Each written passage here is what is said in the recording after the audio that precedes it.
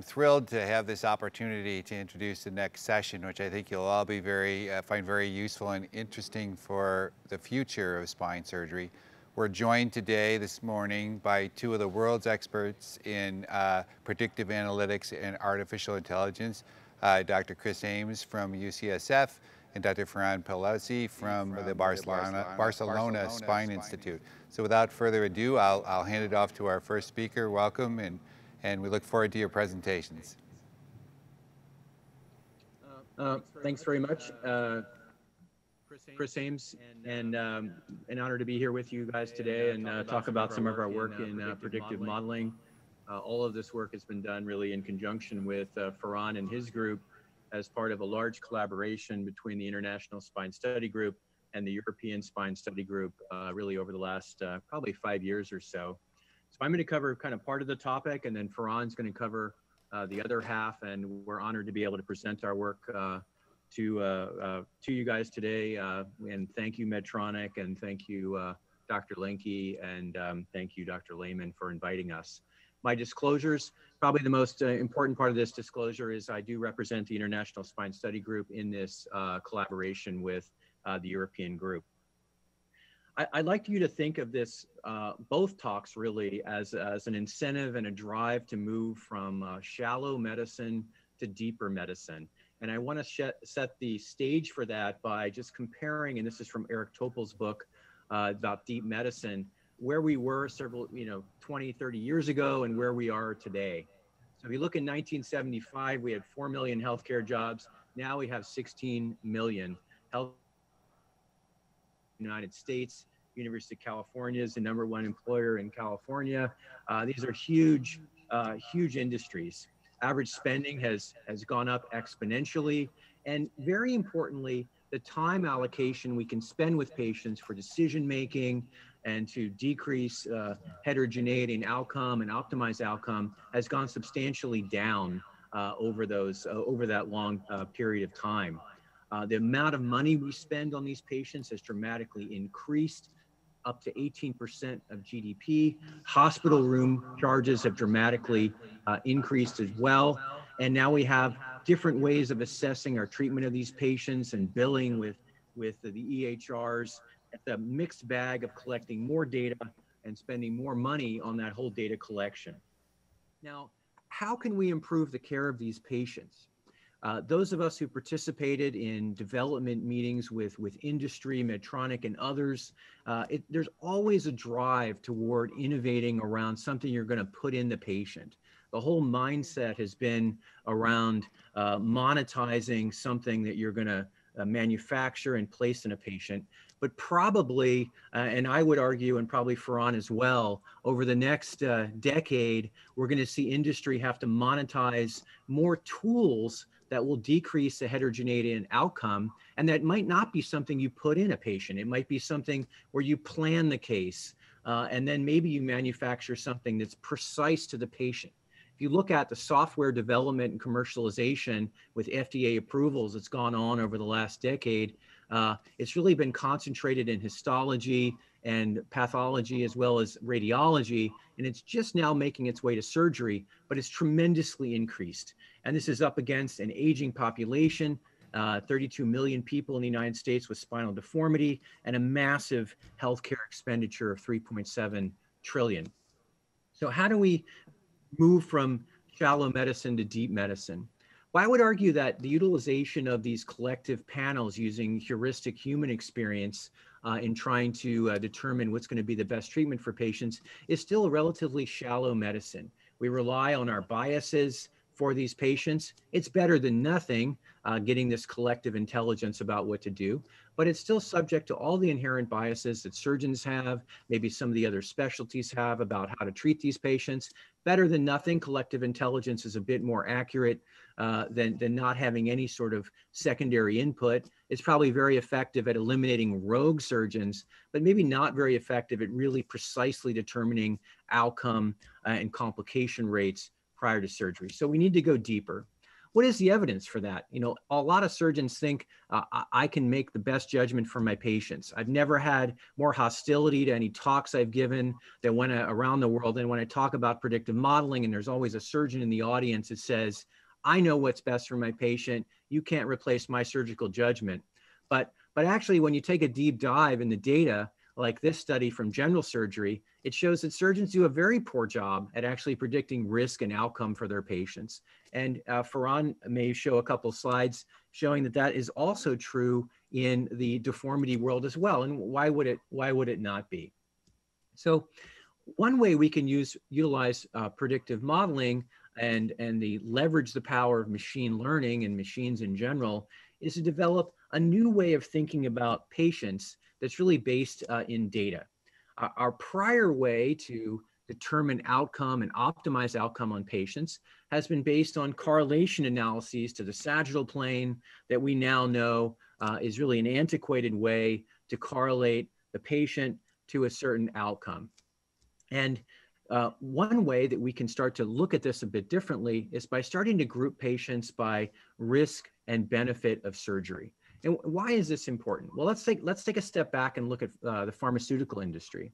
This is from Eric Topol's book as well, but if you look at responders versus non-responders to expensive, commonly employed drugs, you see that actually most of the patients are non-responders to these very common, very expensive agents. The same is probably true in surgery. Many patients don't get better with operations, as you can see from a general graphical representation of our entire database of outcomes. And what if we could direct our resources and our treatments to those subsets of patients that share certain qualities and where they're more likely to have a benefit from our expensive operative interventions? And this is really about moving, again, from shallow ideas around correlating the sagittal plane to deeper approaches, looking at phenotyping, deep learning, and all of this is really designed to improve outcomes and give us more time to spend empathic time with the patients, and not to replace our human interaction with other humans. And so the sagittal plane, as I mentioned, has relatively poor correlation to outcomes, especially at 2-year follow-up. So we need a different way of doing this. So one way is the approach on the left. And this is kind of a modern surgeon's approach to looking at these patients. The surgeon's good and is up to date on the recent literature. He's giving them a frailty score, which is again kind of a bigger data approach to the patients, which we published a few years ago. He's giving them a comorbidity index. He's giving them a bone mineral density. And he's also radiographically measuring the sagittal plane as well. But on the right is something unparalleled in the way that humans can look at patients. Essentially, this is the way the computer would see the same patient based upon 100 variables immediately in real time. And this is a representation of our whole database. The computer can say, this is you, surrounded by your nearest neighbors, similar patients, similar ages, similar comorbidities, similar deformities, and in real time can pull up those patients, and we can say, this is how these patients did. These are the mistakes that we made. These were the outcomes of these patients. Not only what we did, but what like Farhan did in Barcelona or Ibrahim Obi did in Bordeaux. We can look immediately around the world. And this is something that's not possible, for humans to do. So moving from a shallow classification based on weak correlations to the coronal plane, AI has allowed us to build a new adult deformity classification based upon unsupervised learning and clustering, pattern recognition, essentially, that immediately in real time gives us a risk versus benefit of surgery. And that is what I think patients and physicians really want at the point of care. They want to take a 30,000-foot view initially, pull up similar patients, look at how they did, and then place a patient on this type of graph and say, if you have this type of surgery, patients like yourself did this well. This is what they experienced, how they recovered across all these different domains of outcome assessment. So I think this is a better way, a deeper way to look at deformity classification. Now, what else does this give us? And I just have one slide on this, but as was pointed out to us by our chief AI scientist, Mikel Serra, this allows you to cluster patients by effect size. And what that does is rather than doing a 700 patient clinical trial on patients that are very different with lower effect sizes, you can have just as much statistical power by concentrating a randomized trial within a cluster. And this is going to be the future, I think, of clinical trials benefiting from AI to cluster patients. Now, what is kind of the future area for this? Well, one of the things we realize is we don't have enough information. There's some things that we know we don't know, like genetics and muscular assessments about patients, but there are probably going to be things in the future, such as SNP analysis and other aspects of serological and genetic analysis that may be impacting patients that we need to include in our databases, and this is subject of current work. One of the things we're doing at UCSF is looking specifically at aging. We're looking at telomere length and correlating that to risk of complication. This is a collaboration that we have with Elizabeth Blackburn, who won the Nobel Prize for telomere identification. And we saw that telomere length correlates more to risk of major complication than chronological age. And this is something we're submitting this year to the SRS. We need to also datafy the bone. Think of all the fusion operations that we're doing, but we're not tailoring a fusion cocktail with osteoinductive agents, osteoconductive agents, mineralization agents, densification agents. We're not tailoring this specifically to the patient. We're just giving everyone the same cocktail. And as I'll show you in the end of the talk, when we talk about custom realignment planning with custom rods, it's very similar to where this is going to go in the future, where we're going to have customized bone cocktails for patients that can optimize their fusion. So we prevent what we're showing you here, which is a pseudoarthrosis. This is a very common complication of this type of surgery. So what we're trying to do here is at UCSF is a big serological and bone biopsy study of fusion rates utilizing big data. One of the other ways that our work has really impacted, I think, in real time, the way we think about treating these patients is that, as Farhan's going to show you, a lot of the variability in complication rates especially is due to variability in the patient. And about a third of that variability is potentially optimizable. So just like social media companies want to better predict what you're going to click on by polarizing you, and we're going through this right now in the country, right? We can better predict how someone's going to do with surgery by polarizing them, essentially making them a more homogeneous population that is better optimized for surgery through physical therapy, pain management optimization, bone mineral density optimization, smoking cessation, et cetera. And this is a study that we just started at UCSF a few weeks ago, looking at trying to make everyone more homogeneous and more optimized for surgery through extensive prehabilitation. And this is something that came directly out of our AI work. Finally, some other implications of this work has to do with resource utilization. I don't care what you say about the United States, we're going to enter healthcare rationing. It's already come to the European countries. We have limited budgets. And this is a study that was on the podium at NAS and at SRS this year, headed up by Rushi Joshi and Miguel Serra, showing that if you use the power of predictive modeling prior to spending money on interventions, you can essentially set filters of what you want to say is your complication tolerance, what you want to say is your outcome expectation within a first world or second world economy, and spend your money on those patients that are most likely to have a significant benefit. So you set a MCID filter, you set a complication filter, and then that's going to show you how much money you can save in your economy by directing those ASD resources to the patients that are most likely to have that sort of pattern of risk and improvement. In the United States, this approach would be estimated based on our simulation to save about $500 million in ineffective surgery that doesn't boost the improvement of patients over time.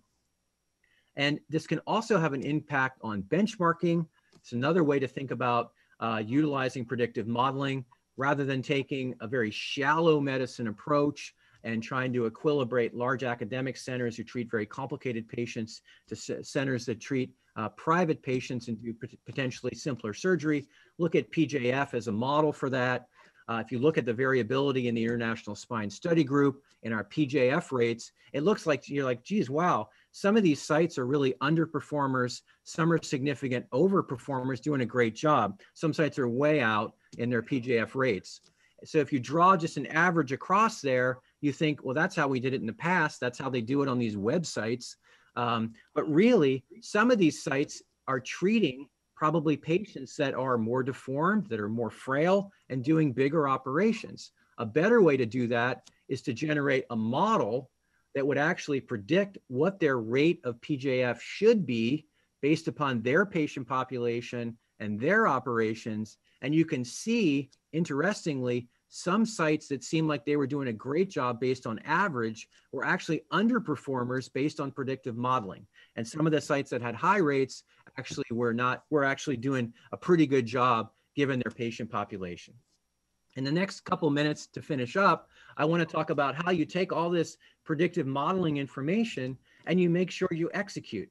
Because the best laid plan doesn't matter unless you make sure that at surgery, you're going to accomplish the goal that your predictive modeling said that you should accomplish. Probably the best way to do that is through the use, for alignment anyway, if you look specifically at alignment, is through the use of customized realignment plans, then executed in the patient utilizing custom rods. So for the past probably 3 years now, we've been using the Medicrea product, designing a custom realignment plan for the patient. After we run all the predictive models about risk and outcome, we then utilize the Medicrea plans based on AI around reciprocal changes to make sure we execute that plan at the time of surgery. Here's a patient we wanted to leave about 5 to 10 degrees head down so he could walk downstairs. And essentially we drop our rod in at the end of our correction, and we know this patient's going to have the perfect chin-brow vertical angle that we want for his realignment. Why do we need this?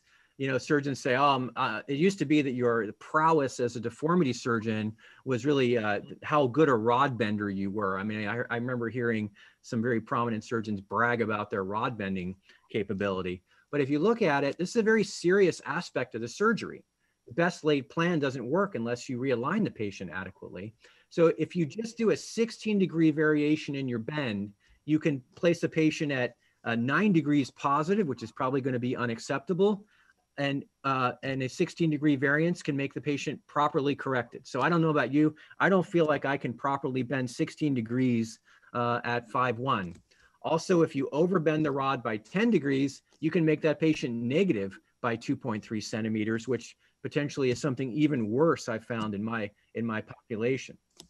These age adjustment alignment goals, especially around overcorrection, like I just showed you, can have significant impacts on failure rates in PJK. Again, trying to make sure we have a best laid plan that we execute at surgery. And if you actually look at the data about how surgeons bend rods, this was a great study Justin Smith presented at Eurospine this year, where we asked surgeons to bend rods to a specific angle, and then we measured how they did. Well, despite what they would tell you about their rod bending prowess, turned out that they did a terrible job. They average overbent the rod by 19 degrees without a template. And as I showed you in the prior examples, that 19-degree over or under bend can substantially malalign the patient. So if you have AI on the front end, you have to make sure you have execution at the time of surgery to make sure that your plan reaches your goal. And this just shows you how people were all over the place. The whole idea of AI is trying to make the outcomes and execution more homogeneous and less variable in these operations that cost over $100,000. With a template, though, very similar to a custom rod, surgeons did a good job. So without the rod, they had a variance of about 18 degrees. If you look at historical data on realignment, again, overall, not just rods, but surgeons did a bad job. 55% SVA corrected, only 25% pelvic tilt correction. And when this technology is adopted around the world, look at the power of AI as manifested through now the new technology of precision rods. Within 5 years, developing software around reciprocal change prediction has really populated itself around the world. And I think the same is going to happen with calculators and with potentially other augmenting technologies like virtual reality, robotics, and precision medicine around risk and outcome calculation. The hub contains now about a data set of 6,000 patients that they use to generate and improve these machine learning algorithms for realignment. We look briefly at the UCSF data, 372 deformity cases. Here's a typical example of that, utilizing the template to determine when we've realigned our patient appropriately. And you can see the template drawn on the X-ray looks exactly like the rod put in the patient, even with a PSO and a 4-rod construct. The average error in these patients is 6 degrees PILL, 8 degrees thoracic kyphosis, 3 degrees of pelvic tilt, and SVA of 3 centimeters. It's not perfect, but it will undergo multiple iterations of improvement. And if you compare the SVA correction that we achieved to historical data, as well as PILL and pelvic tilt correction to historical data, you can see substantial improvement, especially around something that's variable like the pelvic tilt, but also in the PILL correction. And again, the huge power of this is in moving forward. It's in making surgeons commit to a realignment plan, do more cases, build more data, learn how that individual surgeon varies, as well as how the overall database varies, add in new technology, and then re-machine learn the reciprocal change prediction, retrain the models, and improve accuracy over time. So the huge power of this whole new strategy in deep medicine, precision outcome prediction, AI prediction, and realignment planning is really the power of making it all a closed loop. And that is going to be taking us to the realm of deep medicine, where errors in realignment should be errors in planning, not in execution, because errors in planning can be corrected through iterations of this machine learning loop, can be optimized, data feedback can be incorporated, and the plans can be optimized over time. Some things that are still not totally optimized is there is some rod deformation that goes on during cantilever correction, and there's some flexibility data that was not included in the original data set of unfused segments. But again, this will all be corrected over time over the next several years as a database is built out. So I thank you guys very much for your attention, and I'll turn it over to Farhan, who will continue us on our journey from a 30,000-foot view to a 1,000-foot view in deeper medicine for these ASD patients. Good day, everyone, and thanks very much for the invitation.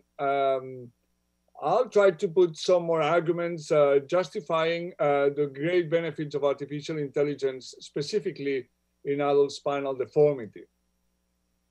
Well, you know, there are some pathologies, and one of them is AAS, that generally speaking, they are quite homogeneous, and where you have normally a great consensus among specialists regarding treatment, and you can have very predictable results.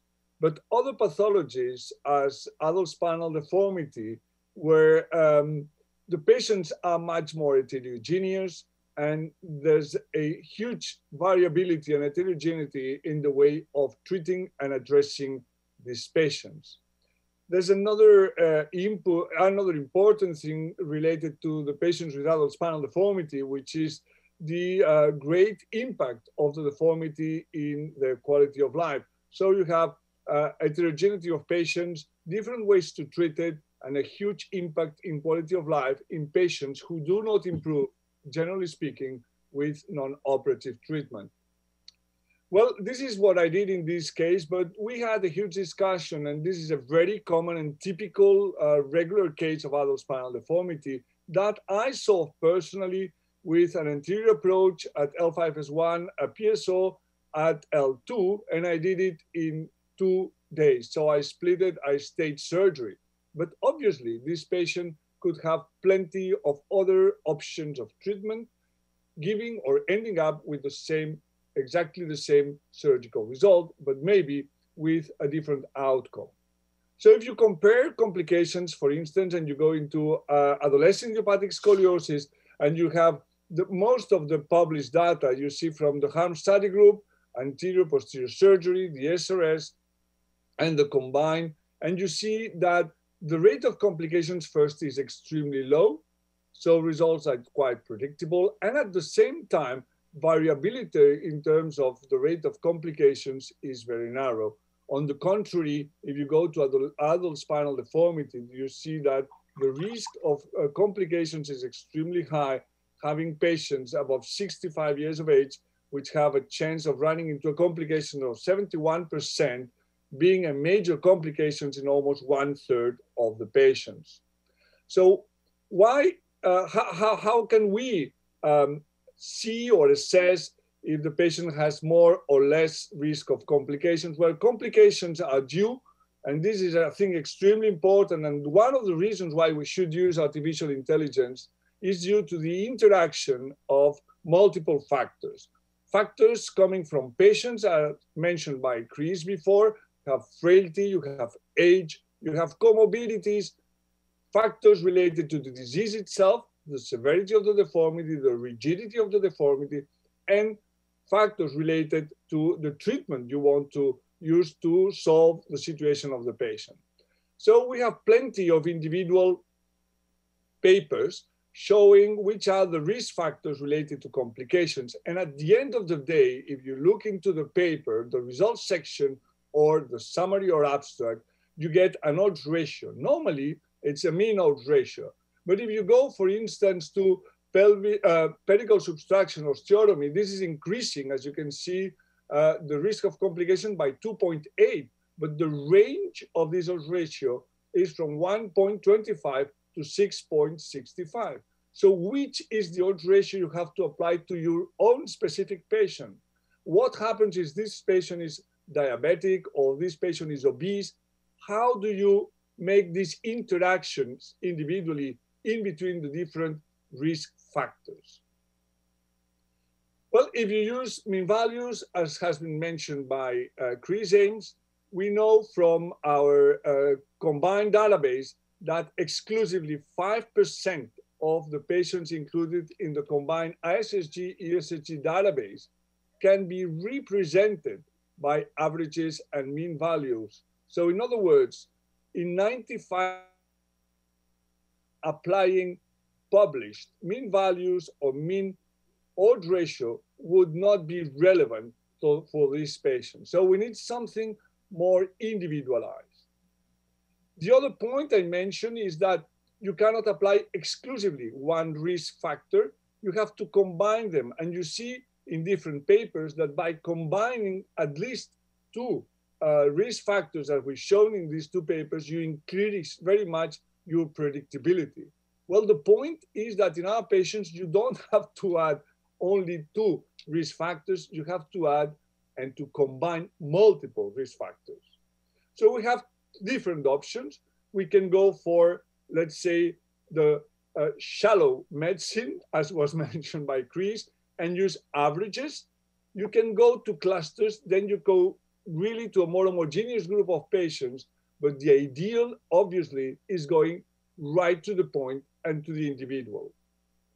And how can you do that? So surgeons can say, okay, I am experienced, I have a lot of intuition, and I can do that by myself. So we could see, and I'll show you that, by distributing 9 adult spinal deformity cases to 39 surgeons, 75 of them with more than 10 years of experience, and we asked them to provide us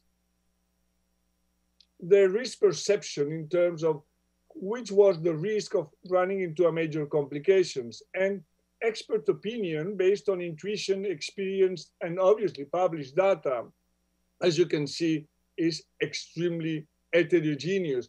And you have for some cases that the risk was ranged from 5% of running into a major complications to 70% based on the different surgeons for the same case. And even you have cases where the range of risk range from 1% to 100%. In general, surgeons tended to overestimate the risk of major complications and reinterventions early in the first 72 hours, and tended to underestimate the risk at 90 days and at 2 years of post-op.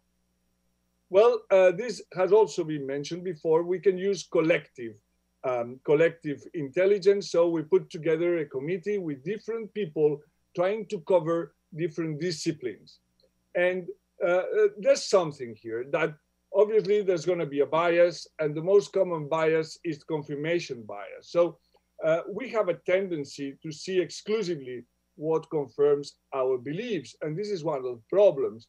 And probably artificial intelligence is going to provide more objective data. But there's even more. I think that it's difficult to create a committee combining all the needed disciplines and combining all the risk factors that can influence and predict the risk of complications and outcomes. In fact, what we get with artificial intelligence is that we get a prediction which is not based on assumptions. It detects automatically which is the variable interactions, and it hierarchizes the variables, so it can tell you which one is the one having most weight, which one is potentially modifiable, and therefore you can adjust the time and the type of treatment you can do. This is what you get when you use mean values. You have a mean curve or risk of major complication and a mean curve telling you which is the mean risk of reintervention and reoperation. But reality is much more complex. And this is on the left, you have what happened, the mean values for our patients in the combined database, and on the right, you have reality. So the risk of major complications, for instance, in our database range from 4% to 74%.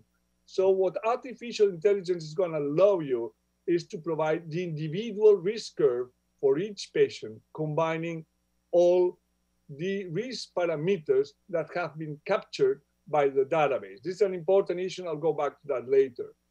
But this is an example, and based on the calculators for risk of major complications that were published last year, and on outcome prediction, also published last year.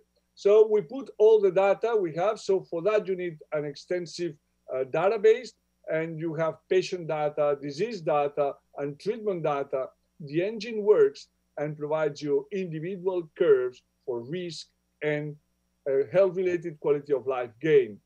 And these curves can be used to provide the risk at 72 hours or 48 hours. This is allowing you to select which are the patients going or needing an ICU, which is the risk of 90 days complication, 1 year or 2 years, and even reintervention.